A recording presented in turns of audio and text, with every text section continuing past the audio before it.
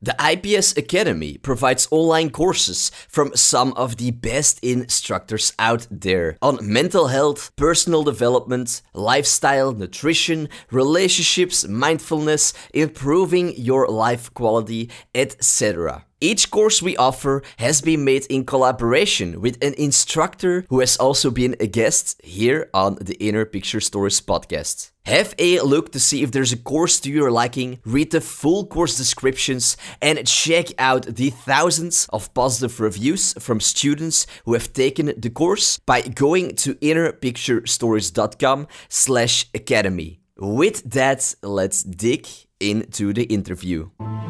Welcome to the Inner Picture Stories podcast. My name is Jellis Vaas, your host and the founder of Inner Picture Stories, the educational platform on life. I hereby invite you to come on a journey with me. In each episode, we will dive into the life of an inspiring person seeking lessons of wisdom about life and the world we live in. Answers that you can take away and use in your own life. It's true that no one ever said life would be easy, but it's also true that no one ever said you had to do it alone. So get ready and let the journey begin.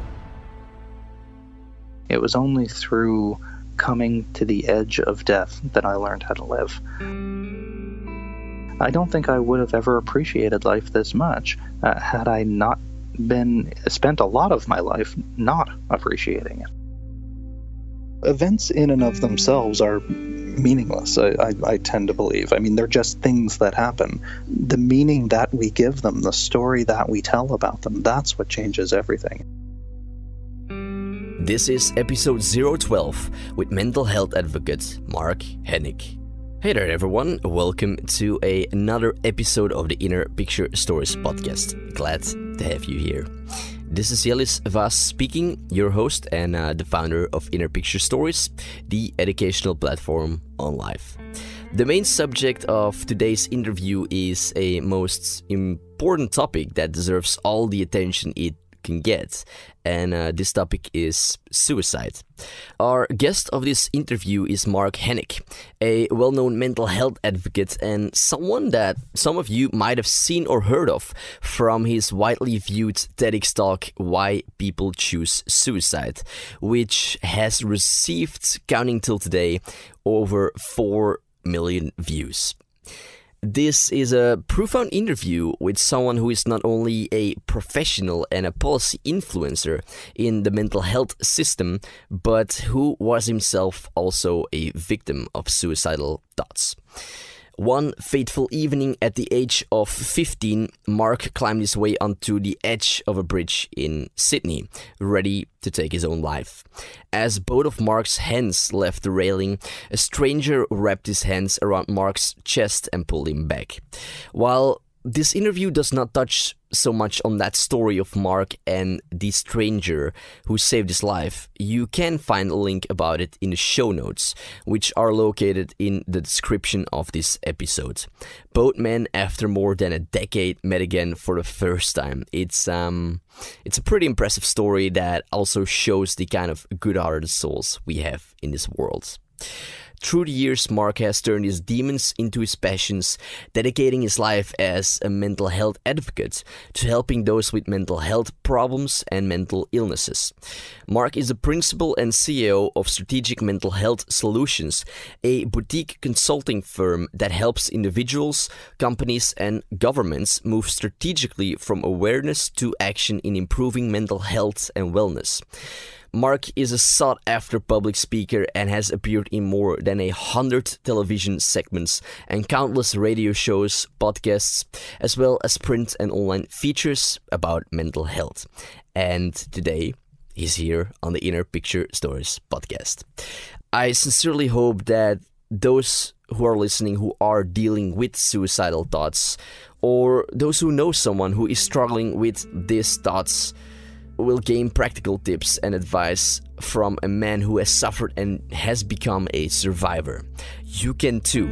There is always a way through the darkness. And I can promise you that these words are true, having suffered for 6 years with suicidal thoughts myself. Be sure as well to check out the show notes, which are found in the description of this episode.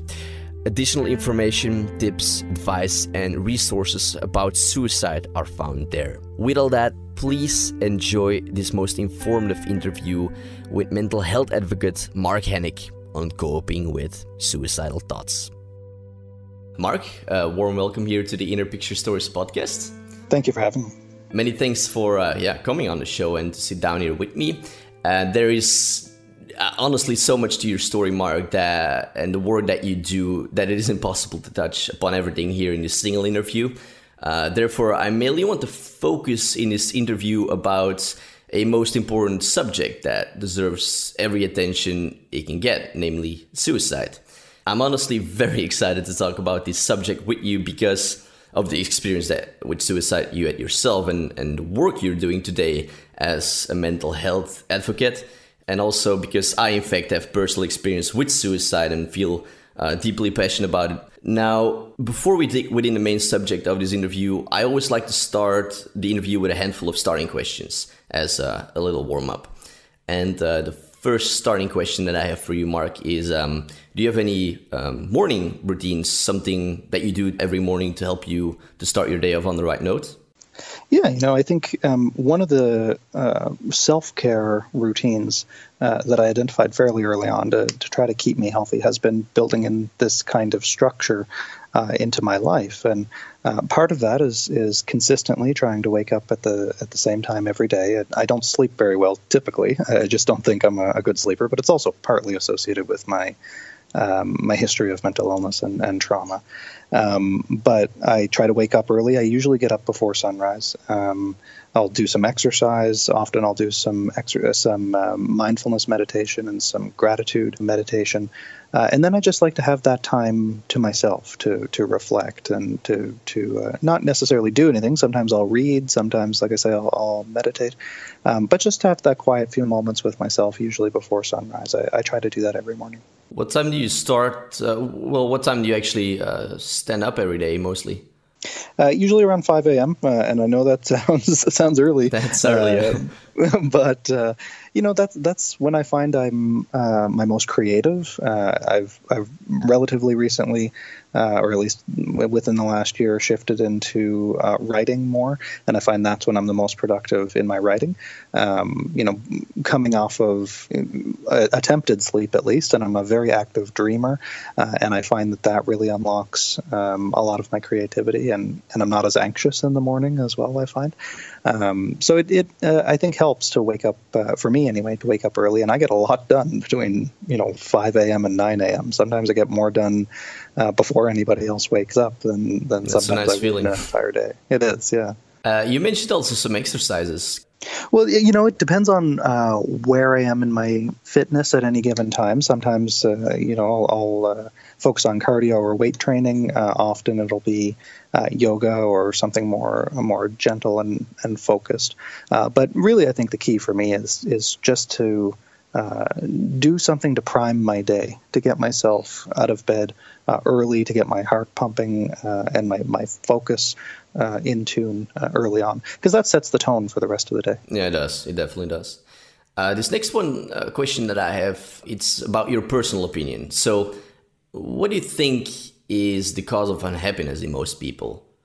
I've had a lot of opportunity. I used to think, unfortunately, but now I'm grateful for it to reflect on this question. And I think that it's control.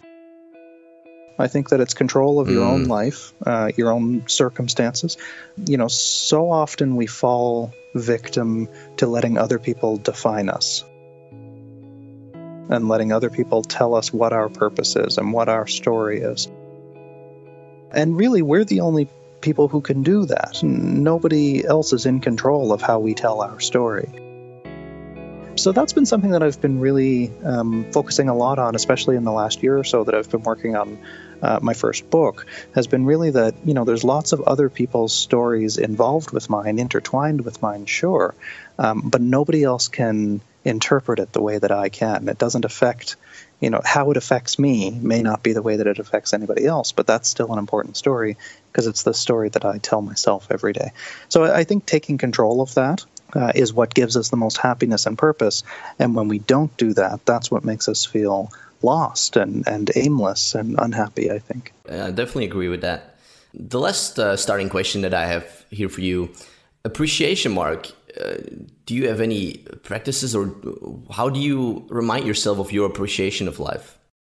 Yeah, so I mean, I do some structured activity every day. So I usually do 3 things every day that I'm grateful for. I try to focus on something big in my life, you know, my marriage or the birth of my son, or both of my sons, I should say, you know, something big. But then I do a big thing and something very small, something very mundane.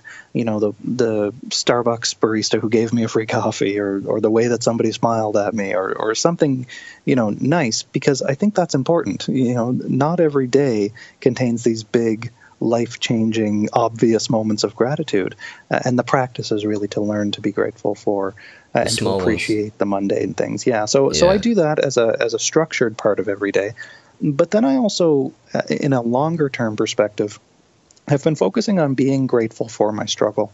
And I think that that's important, because we spend so much time and so much energy regretting what has happened to us and wishing it didn't, and trying to change things that can't change. You can't change the past. You can only change the future. So part of it has been shifting that narrative in my mind to be grateful for my struggle, be grateful for the awful things that have happened to me, because what other choice do you have? And I think when you reframe that narrative, that's been a key to happiness for me. That's definitely true, and it's good to, I mean, in the end, like every bad thing that happened contains like so many valuable insights and lessons that you can only see when you turn it around and actually appreciate it.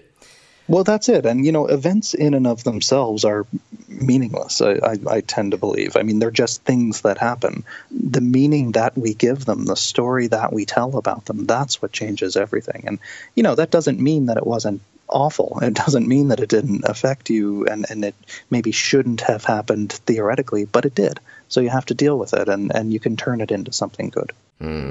Very true. Mark, with that final question of the starting questions, let's move now into the main subject of this interview, which mainly will be about the topic of suicide. I'm going to start with a question that could sound very basic, but I do think it might be good to start with it, as many people confuse them or are not completely sure what they mean or include. But could you explain to us what mental health and mental illness mean, and plus as well the difference between them? Sure. You know, that's actually not a basic question at all. I think this is one where people are often confused. I hear people all the time saying that somebody might be suffering with mental health. And that doesn't make any sense to me. You don't suffer with mental health. I mean, you don't suffer with physical health. That's just an all-encompassing kind of label for everything. So mental health is the broader picture of your well-being, how you're doing, how effective you are, how productive. Happiness might be part of it, or contentment. You know, whatever your baseline is in terms of being stable and resilient. That's the overall picture of your emotional health or your mental health, your well-being. Mental illness, however, is something that some people experience. It turns out more people than we used to think have experienced some instances of mental illness. But I consider that like an interruption.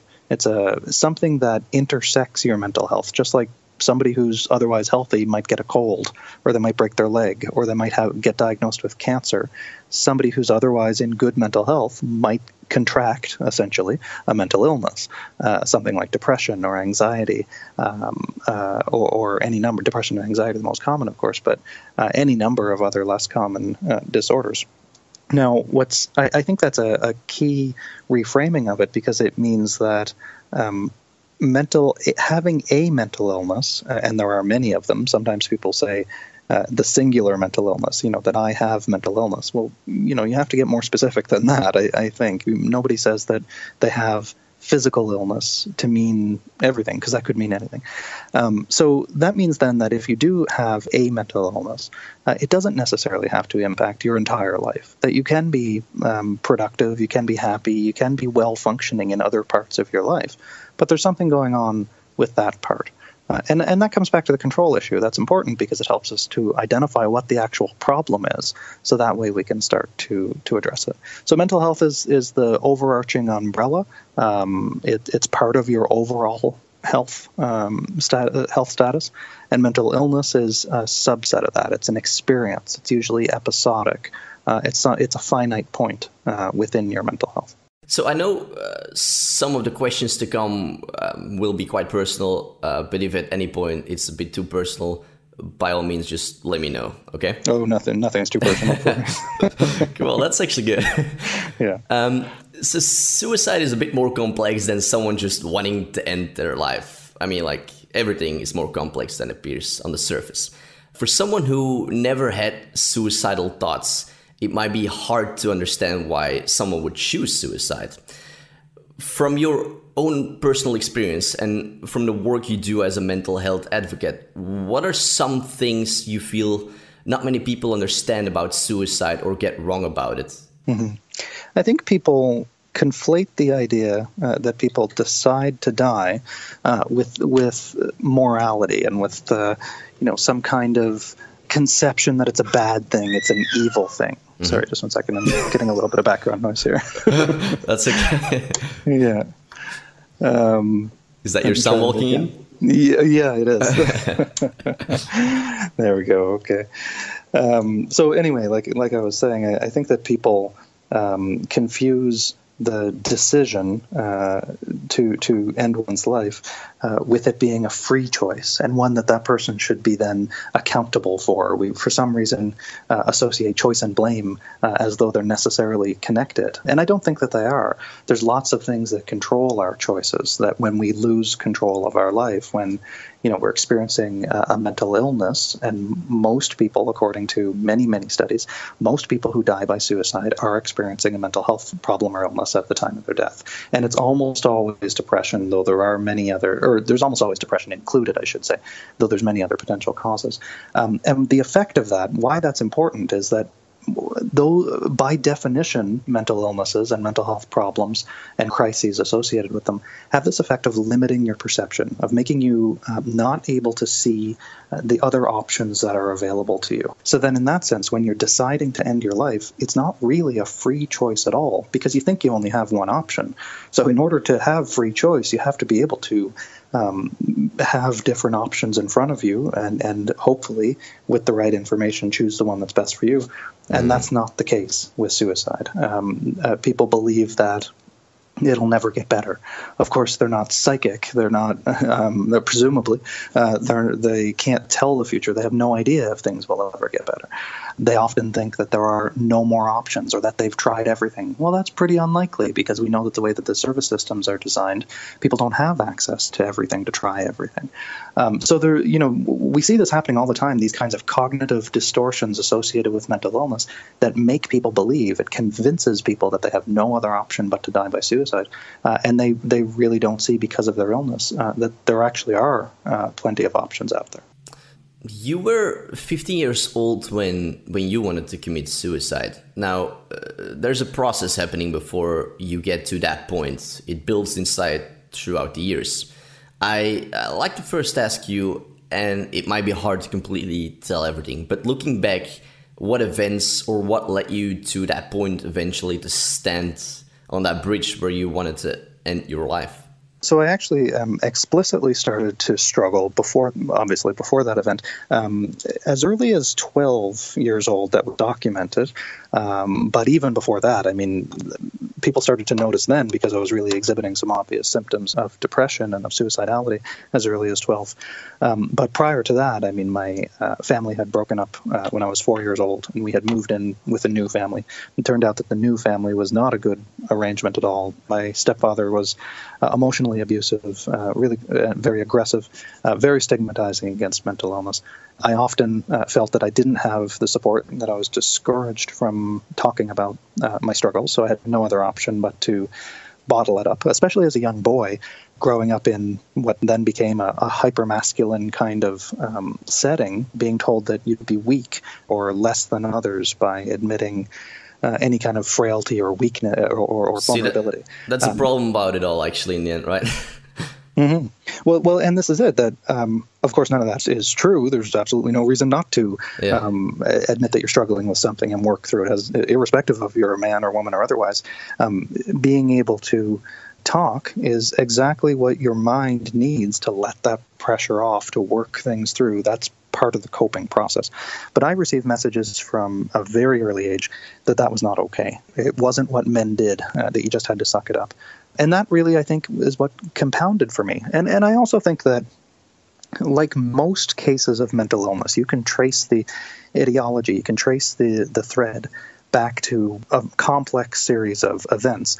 And I think it trains people, that people learn how to be depressed. They learn how to be suicidal. And I know that sounds, to some people that can sound a bit controversial, because we're living in this age right now where we're talking about it as a brain disorder. And there's no question that that the brain is deeply involved in everything related to mental health. You can't have mental health if you don't have a brain. It doesn't make any sense otherwise. But I think that we're missing the point where these kinds of early experiences, the kind of feedback loops that I experienced, the reinforcement that if I identified many times where I did reach out for help in some ways and was shut down. So I learned, or had a very negative experience. So I learned from a very early age, don't reach out for help or you'll get hurt. And then that compounds and eventually led to the point where I felt like I had no options. My mind, my body was a house fire, and I had to hit the alarm. I had to hit the self-destruct button in order to get out of that, because the suffering was just so bad. Secondly, on that question, you've done a widely viewed TEDx talk titled Why People Choose Suicide. And, quite a famous and well-viewed talk. And with well-viewed, I mean like really well-viewed, with over 4 million views. That's pretty impressive. For those listening in the show notes, I will link the TEDx talk as well. But in your TEDx talk, you described this scene where you were standing on that bridge where you wanted to jump from, and you had one person yelling out for you to jump, and another person reaching out to pull you back. Hearing you describe that scene actually brought to me this picture of a devil and an angel standing on your shoulders. If anything, was there any thought or some small feeling of hope that made you in the end not jump? The conclusion of that particular experience on the bridge, the second story that I tell in the TEDx talk, was that I didn't decide not to jump. I actually did let go, and I started to fall, and it was the stranger who was standing behind me who grabbed me and pulled me back over the railing. And I think, though, that since that was my last suicide attempt, that image that you mentioned of these two strangers, the stranger and he was wearing a light brown jacket. That's all that I remembered at the time. The stranger who had my back, who was there talking to me, getting to know me. It's not like he wasn't a psychologist or a psychiatrist. He wasn't trying to fix me or tell me that I was broken. He was just trying to get to know me and ask me about my interests and my passions and what I loved and who I loved. And then I had this other guy, the image of this other stranger who was only standing on the sidelines, and he shouted out for me to jump. He called me a coward. So when I was hospitalized that time, and then for years after, I realized that I could decide which one of those strangers I could be. And this was the very earliest seeds of me realizing that I got to tell my own story, that I got to choose who I wanted to be. And I wanted to be the stranger who had people's back. I didn't want to be the guy who stood on the sidelines anymore, because that guy kills people, and I didn't want to be that person. That, for me, in combination with, therapy here and there as I was able to get it, but mostly that was a self-directed learning. I eventually found a medication that more or less helped me a little bit. But the thing that really drove my recovery was this discovery of my passion, of my purpose, that I needed to be this person, this stranger, ideally, although the TEDx talk changed the stranger piece a little bit, who helped people and who reached out and connected with them, who wasn't so fixated on fixing them. So for me, that having a purpose, having a meaning is what really changed everything for me. Have you ever gone back to that place? I did, yeah, actually. So after the TED Talk, I went back to that place for the first time. I looked over. I saw for the first time that there was only about an inch and a half of concrete that I would have been standing on. So it was only my heels on the concrete. How long was that actually ago? That was in 2003. So actually, long enough ago, but not that long ago.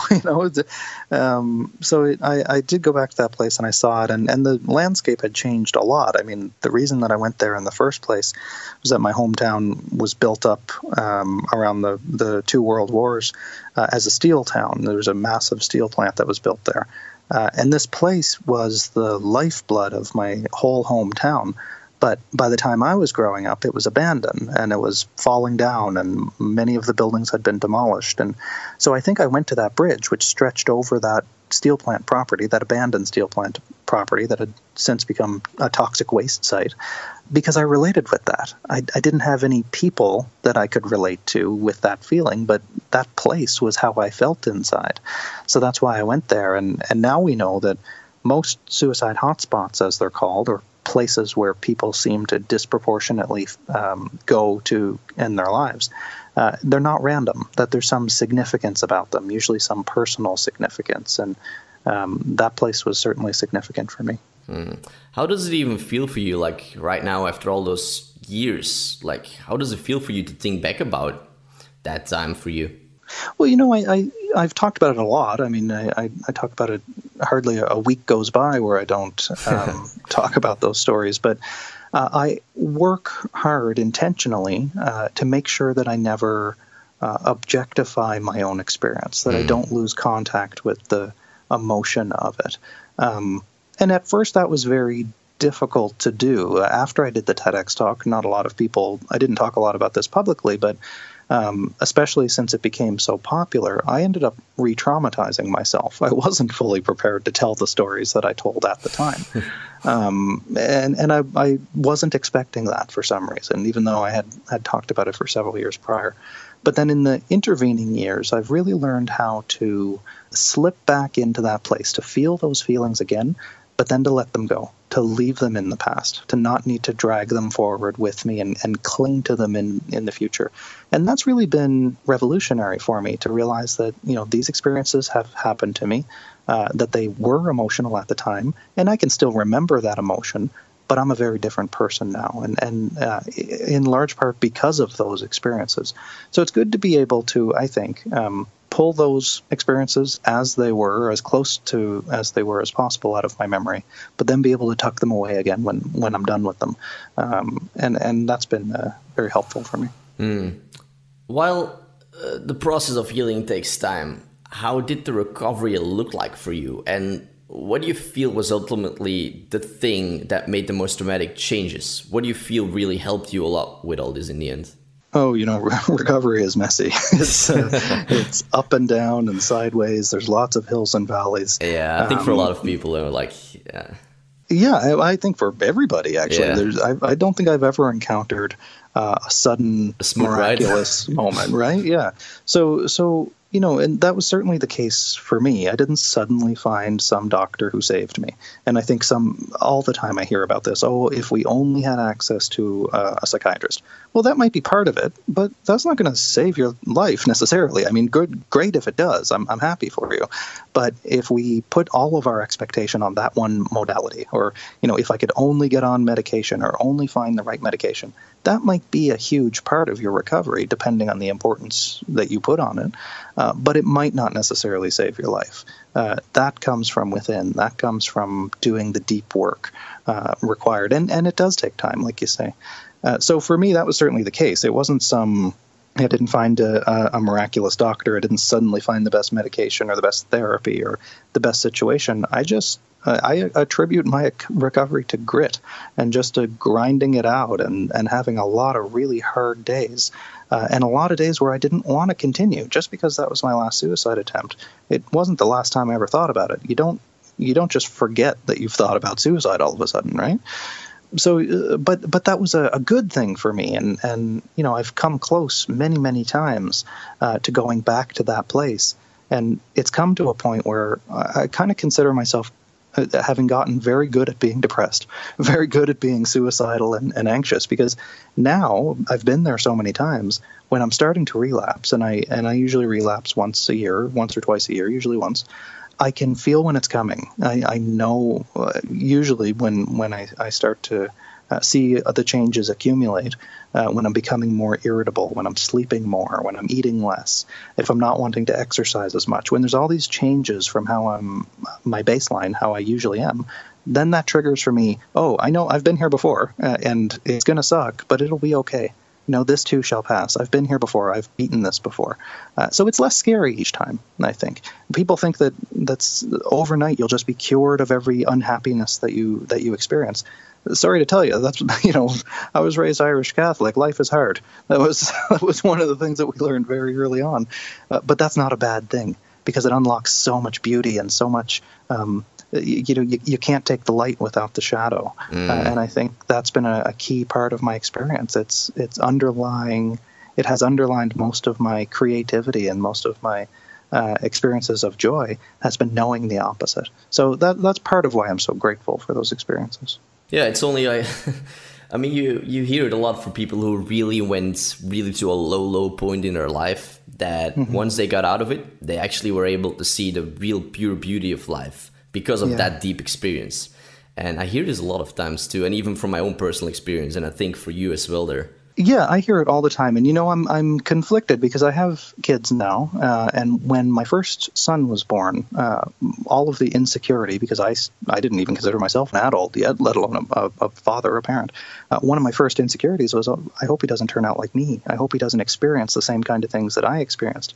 And then, I find myself in this odd place where, but I like who I am now, and I wouldn't have become who I am now had it not been for those experiences. So it's always difficult to carry those lessons that I've learned what I've learned, and I've become who I am because of the struggle. But then you also don't want anybody to go through that. It's painful to see a family member, a friend who's struggling in that way. So I think the best thing we can do is realize that people are going to struggle. People are hardwired for struggle. And the best we can do is support people through that, to connect with them empathetically and realize that, life is going to be tough sometimes, but it's tough for everybody, and we're in it together. So that for me, I think, is the most important takeaway from challenge, from struggle, from suffering, is that we've all been there, and we can all support each other. For someone who's listening, having suicidal thoughts, feeling like completely lost in what to do, or even like where to begin, what sort of steps or advice could you suggest to them? Well, first of all, don't believe everything you think. I mean, that's a trap that I fell into so many times, that you believe that you need to die. You believe that you want to die, and you don't. And I know that, somebody who just heard me say that, who really believes that they want to die, is going to disagree with me. But when you come through it, when you come to the other side of the tunnel, you realize, I actually didn't want to die.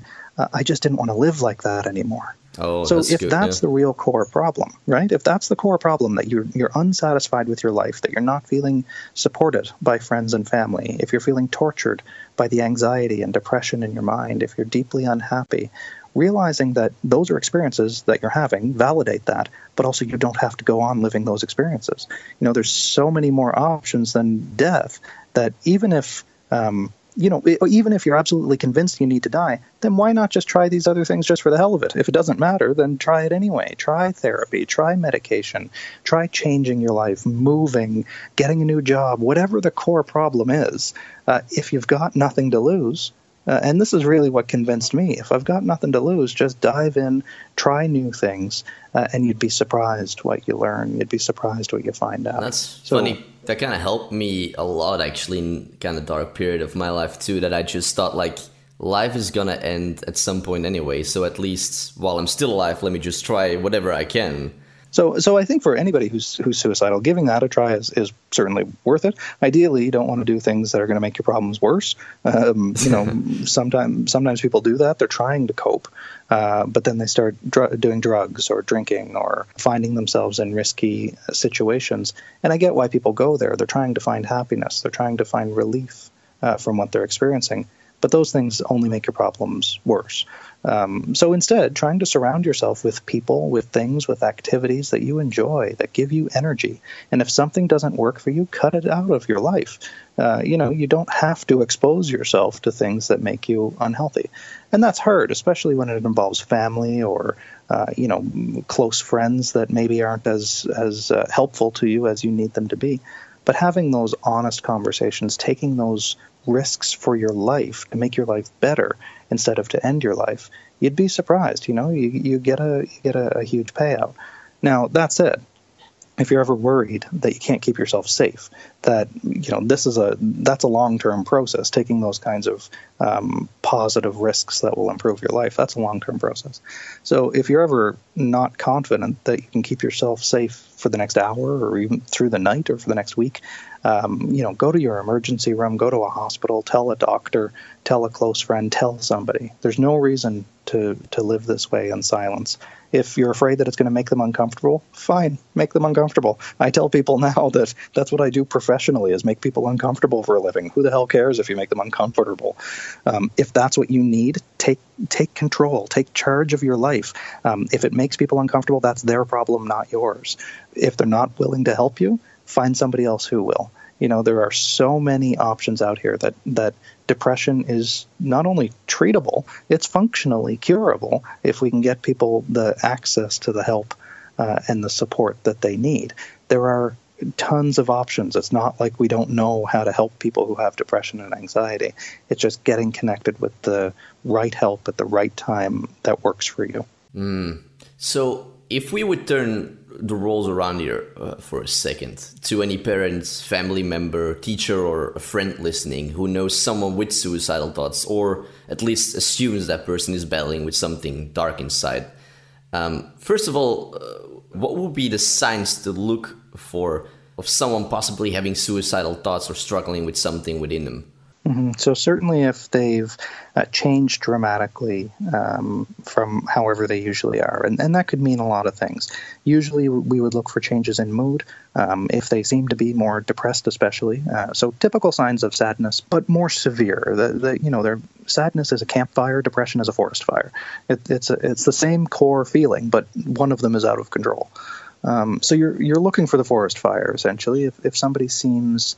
if your gut tells you that they seem depressed, then talk to them about it. There's no shame in asking. If you're concerned that somebody might be thinking of suicide, ask them directly, are you thinking about killing yourself? You don't have to hedge around it. You don't have to ask, are you thinking about hurting yourself? Or because they're not. They might not be thinking about hurting themselves. They might be thinking about killing themselves, and that's a very different thing.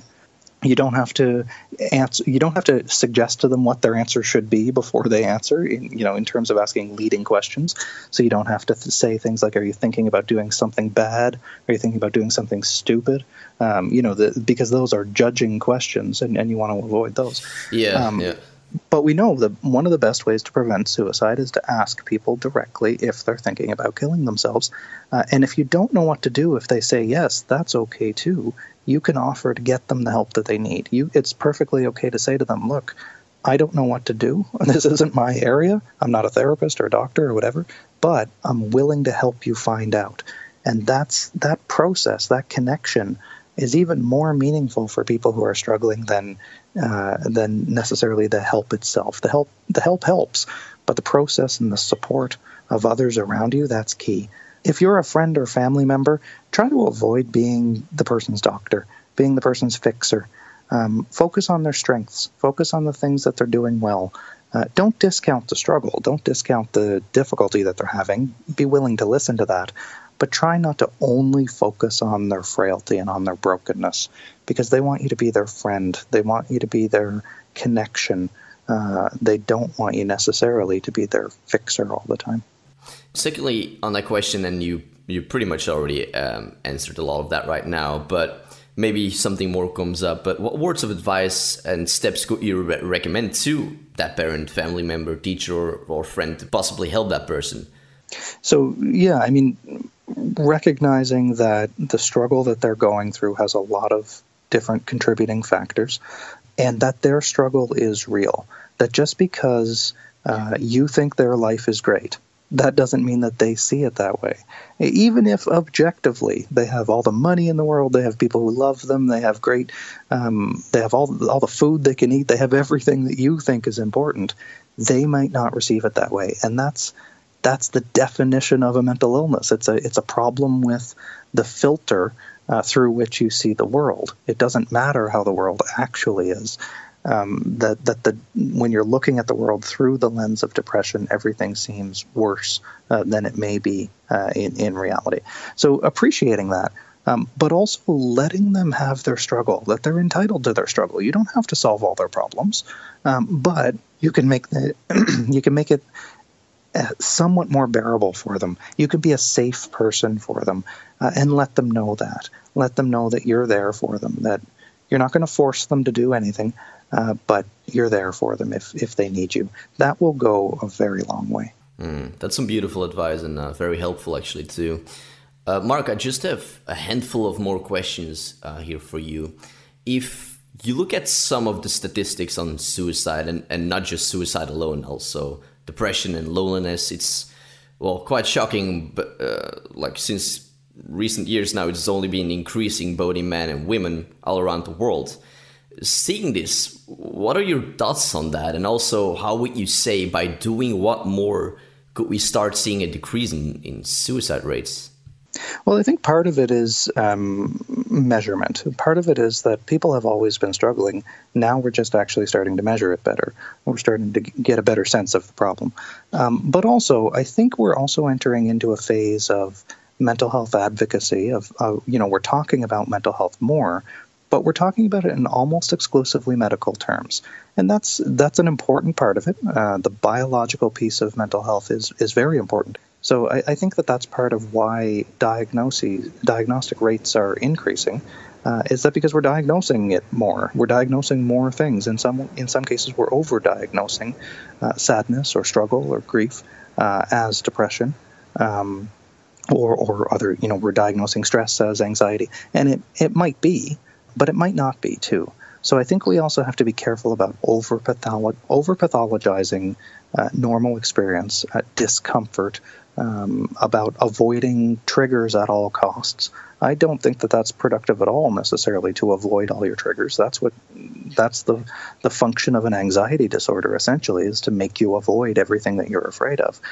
The only way you can work through things is to go through them, is to through rather than around is the only way to resolve struggle.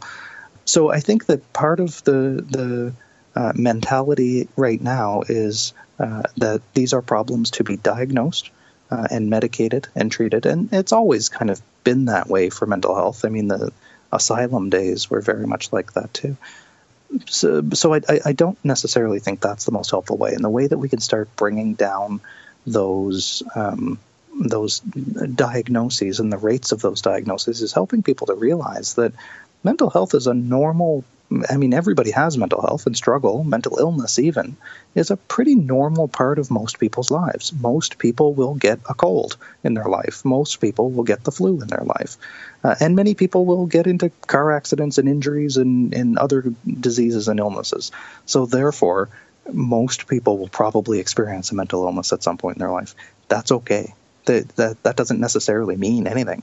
Ideally, though, we want to have people get the support that they need when they need it. Stop telling them that they're broken, that they're incurable, that their brain is different, that they're somehow different than other people. They're not. They're somebody who's going through a hard time. It might even be a clinically difficult time. That's okay. We can treat that, we can address it, we can work through it, and we can move on. And I think that's how we'll start to change the picture. If we would go a little bit more specific in this, if you look at the gender difference in suicide, males do have a much higher suicide rate than females. And yes. With this question, by any means, I do not want to exclude any female listeners, but rather tackle, first of all, the wonderment and why that is the case, but also to give a bit more directed advice to men on how they can potentially help themselves, or, of course, how we all could be more attentive and potentially see this line in suicide rate for men. Yeah, so 3/4 of suicides are men. The large majority of completed suicides are men. But women have quite a bit higher rate of attempted suicide. So what that tells us, and what we look at the methods that people choose, that men tend to choose more violent means when they attempt suicide. So they usually, or they more often, I should say, complete the suicide on the first attempt, because they're using things like guns, for example. It's pretty hard to take back a bullet. Women, on the other hand, are more likely to use methods like pills, things that won't hurt their face. And that's a very simplified way of looking at it, but it also identifies how we treat the sexes differently, how we value the appearance of women, and women have internalized that misogyny against them, that they need to look good when they die. And the result is that the means that they use aren't as fatal. But men, on the other hand, tend to externalize more. They're taught from a very early age to fight your problem out, that it's okay to use violence. Women are told that you can't use violence. You got to be polite. You have to be nice. You have to, be a good girl. Men don't receive that. Men are encouraged to be violent and to be externalizing in that way. So that disparity, I think, that gender difference, is accounted for by the different stereotypes that we impose on men, on boys and girls from a very early age. So the way, though, that I think we can help men in particular to avoid suicide is to do more of what women seem to do much better at, which is talking about the problems. That if you're dealing with something, women are far more likely to reach out for help, to talk to a counselor, to go into therapy. And it works. So that it's not rocket science. They die by suicide less because they get help more.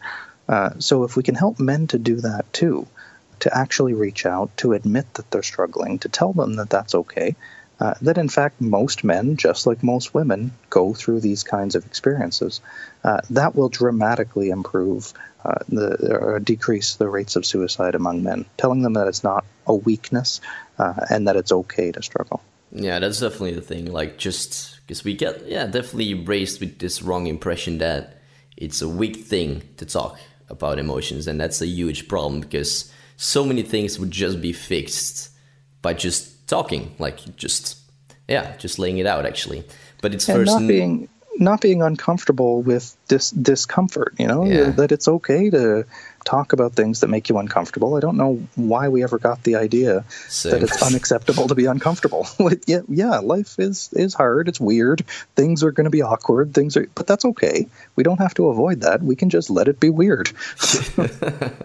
Yeah, it's actually good to know, like, to just take life like it is, like, just to know, like, it's a weird thing with just weird events and weird things happening all the time. So just, Well, it's true. And I think that, part of that, too, is part of what I've learned has been to approach life with a bit more humor. Yeah. And I think that's always been key for me in my recovery, is just to step back, even from one of my own thoughts, and think to myself, wow, that was a really weird thing to think.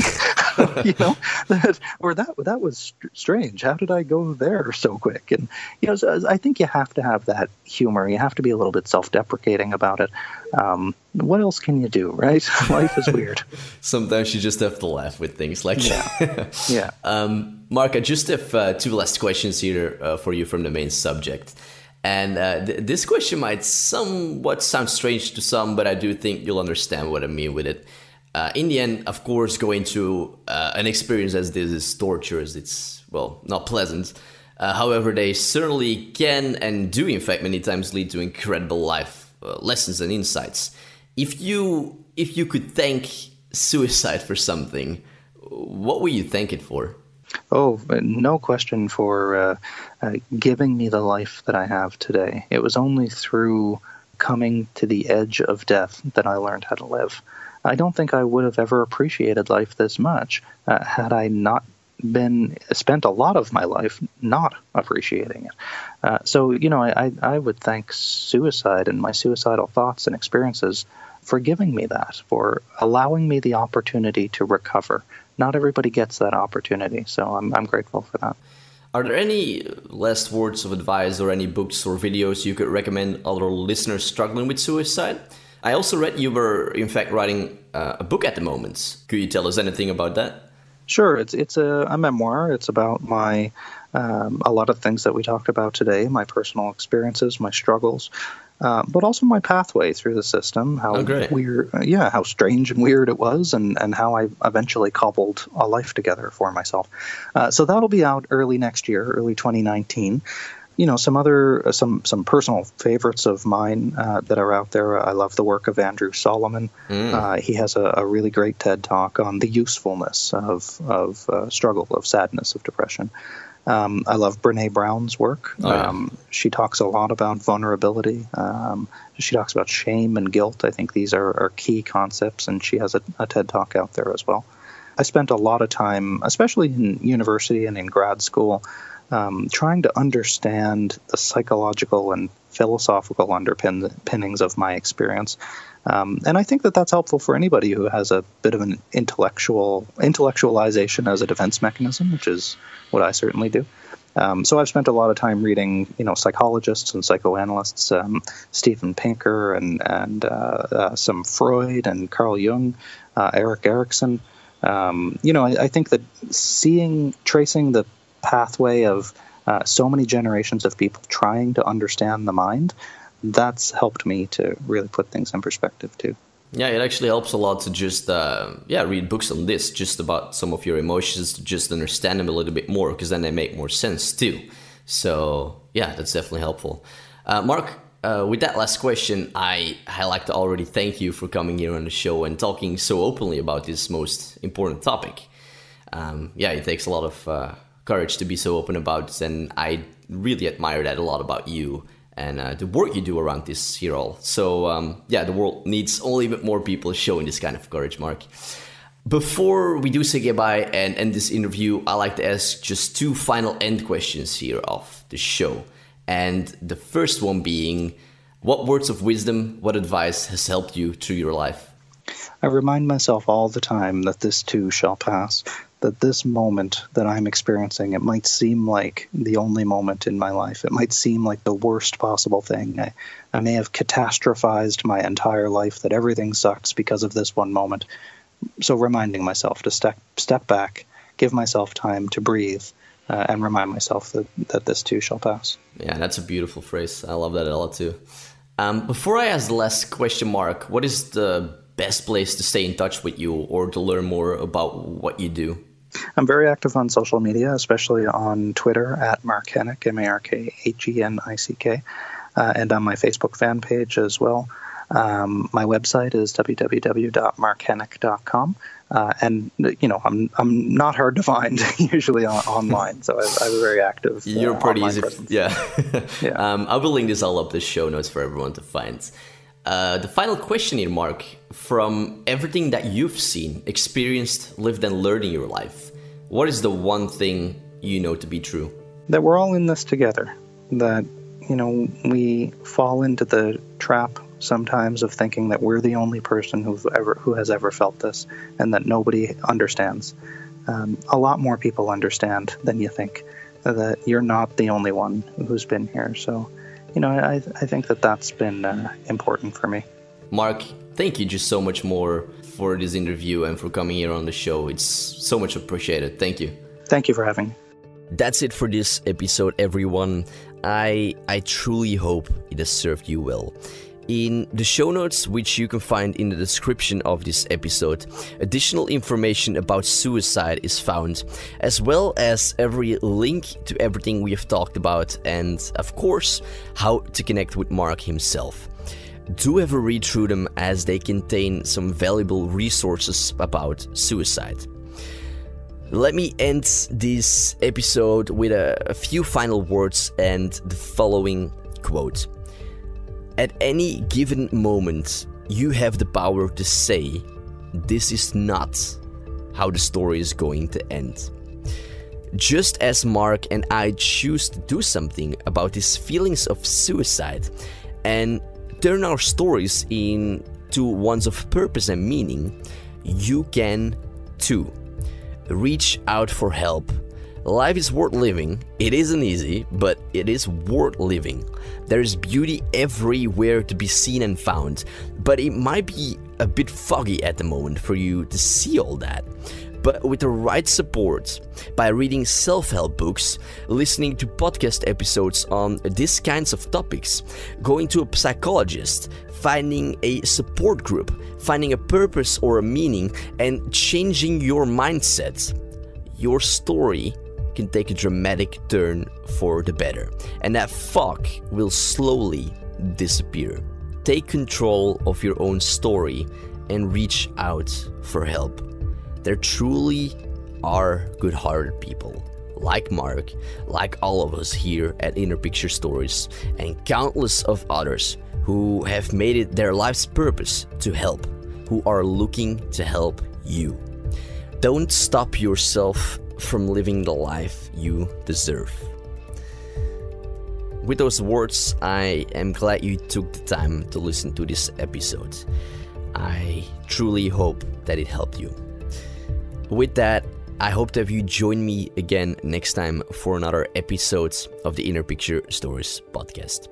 This is your host, Jellis Vaas, signing out. Until next time, everyone.